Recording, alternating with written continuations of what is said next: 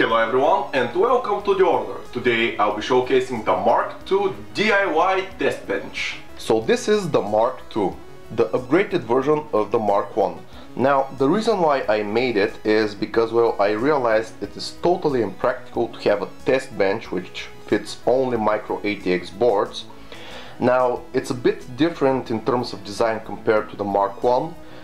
Because I didn't have any extra spare parts to make the motherboard tray bigger, I had to salvage the top fan assembly, and I decided to go with two 120mm fan which intake cool air to the GPUs and the VRMs, RAM and CPU. Now let's go over the design. Like I said, it supports standard ATX boards and the other smaller form factors. It supports also two 3.5-inch or 2.5-inch drives. As you can see, there is no GPU length limitation and CPU cooler height limitation.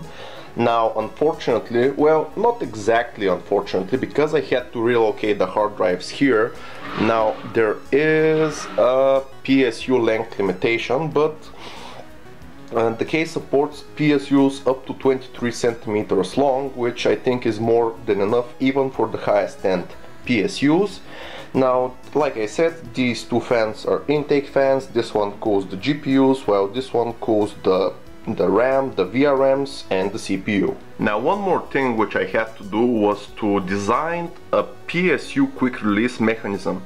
The reason why I did that is because, well, the hard drives are mounted on the back of the PSU and I cannot simply slide it in. So this is what I made. If I remove these two screws holding the PSU in place, now I'll remove them. Now remove this one, like so.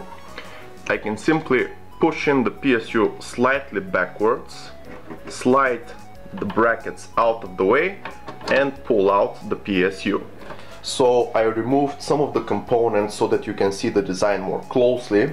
Again, the test bench is made out of multiple steel components connected together with screws. Now, because the case now supports larger components, I added more structural integrity, so I added these plates and these supports. Here you can see where I extended the motherboard tray so that it can support standard ATX boards. Now, I didn't use any extra parts because I couldn't afford another construction set, so I salvaged the top fan assembly on the Mark I.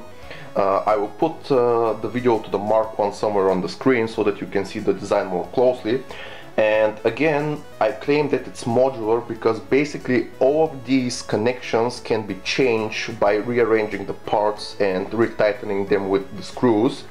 Now, as you can see, here is the PSU length limitation, but that's not exactly a problem because 23 centimeters is more than enough.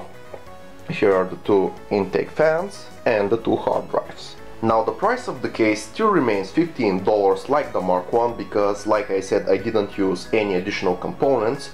Now all of these components are scrap, which I used to measure the case.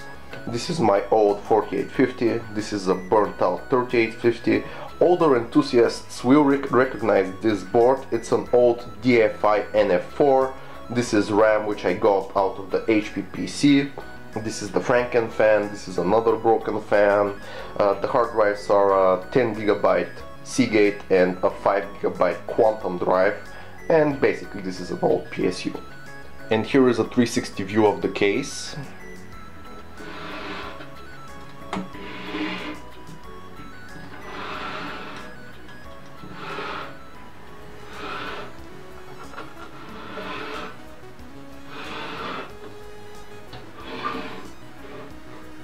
And here are a few snapshots.